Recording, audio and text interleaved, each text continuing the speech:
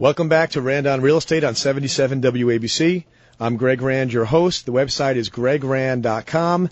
I'm sitting here with Paul Adler, real estate genius and guru and creative reuse specialist, and we just got finished talking about what has been named the Hudson River Stage, formerly a defunct factory, environmental disaster area, now functioning film studio, and almost a fully cleaned property.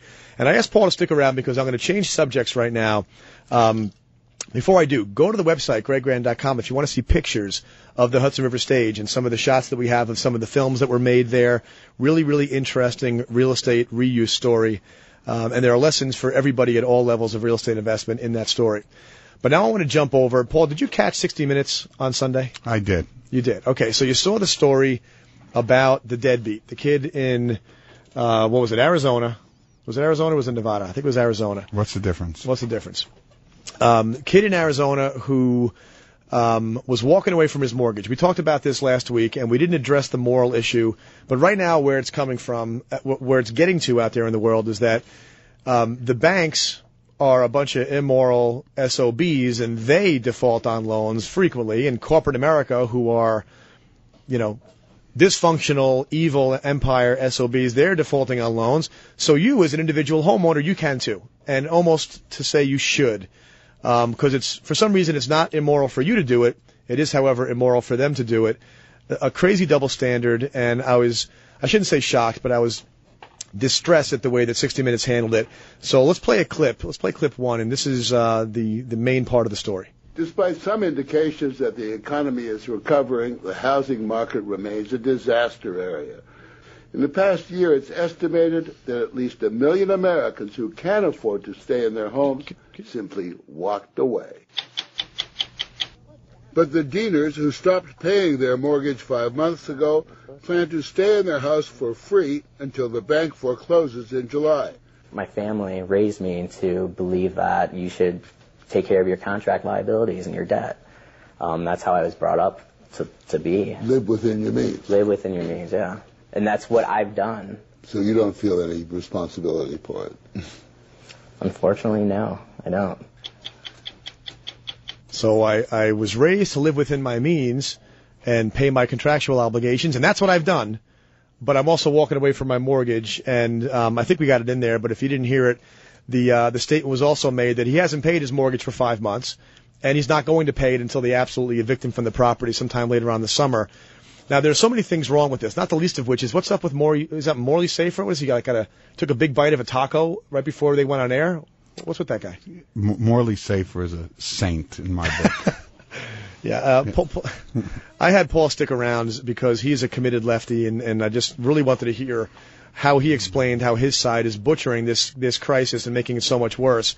Morley Safer made it very permissive, almost mocking the idea that there's anything wrong with walking away. Again, because the corporations do it. Of course, they're immoral, but you should do it because it wouldn't be immoral of you to do it. I'm not trying to be on a high horse here, but when you hear somebody say, I was raised the right way, I was raised to stand by my obligations, I was raised to live within my means, and I've done all those things, except for the fact that now I'm walking away, jamming up my bank. I got the help of a great lawyer who's got a website called, I'm not even going to tell you the website because I don't want to send anybody there because their advice is so bad. This kid, this punk, doesn't even have the fortitude to recognize that he could just wait. Just wait 8 years or 10 years. Is that so horrible? The value in the property will be back. They say in the story that he works at the university, which is not a shock. He's inside the academic bubble, and he's in there, and I don't know what he's teaching kids, but that statement, I mean, Paul, what do you think about that? I mean, Well, Greg, you confused conservative. The fact of the matter is that the banks and Wall Street have set a horrible example for what's going on.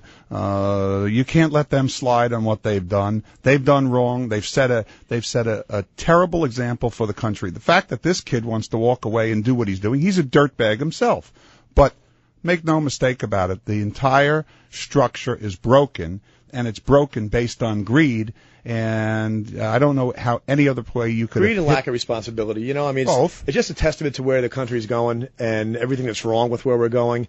I mean, you think about who are those girls in Southern California, the Kardashians. What are they famous for again?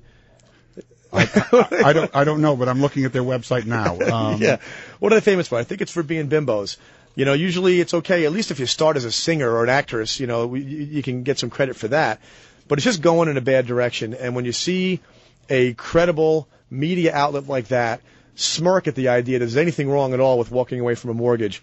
I don't know that 60 Minutes smirked at that, Greg. I think that 60 Minutes, probably the expose, the fact that it showed what was going on, was just another aspect of showing what in fact has been broken here. And this is not something you can lay on one side of the aisle or the other. Yeah, this kid's a dirtbag, and the bankers and the people at Wall Street and some of these other people who have set the example are also dirtbags. Yeah, I never knew a liberal to recognize media bias on their side when they see it staring them in the face. So I'll give you a pass on that one. The source of this attitude comes right from Washington. Let's play clip number 2, and let's see how our national leaders have encouraged this kind of attitude. The plan I'm announcing focuses on rescuing families who played by the rules and acted responsibly.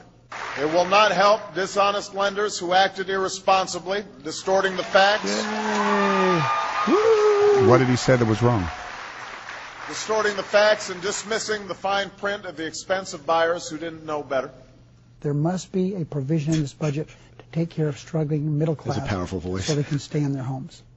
And in addition to that, we have found that some people owe more on their mortgages than the house is worth. This is something the budget must take into consideration. This is something the budget must take into consideration. So, right out of the gate, these are clips from over a year ago, okay? So, President Obama trying to help, a whole host of politicians racing for the microphone to say, if you're late on your mortgage, you need a bailout, you need help, you're a victim, the banks were evil, you have no responsibility.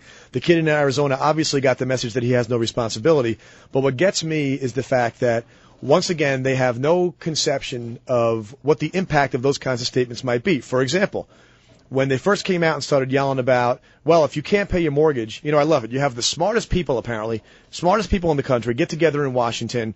You know, they leave Harvard and Yale, they get down to Washington, and they get together and they say, we have people here who can't pay their mortgage. What should we do? And after a couple of days of thinking about it, they say, let's lower the mortgage payment. Brilliant. Genius idea. The second thing they do is, well, how do we know if they can't pay their mortgage? Well, if they're not paying it, they must not be able to pay it.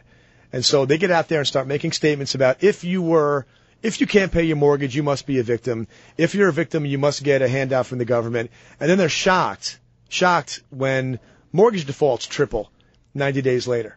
It's like the classic thing. They never see that when you say, here's a hungry person, give him a fish, they never anticipate that the line's going to form for fish. Now, what's that about? What's it about? It's about the last 8 to 10 years of unregulated markets where Wall Street was able to create fictionary products that created a false bubble and put people at risk. Let's face it, you can't talk about this problem today without the fact that Wall Street, admittedly now, has made huge mistakes because they were unregulated by a president who said, go ahead, knock yourselves out. I'm glad we cleared it up. We got to wrap up, and I'm glad we cleared it up that it's all George Bush's fault. Thank you very much, Paul Adler, for being here. Rand on Real Estate, 77 WABC. 77 WABC.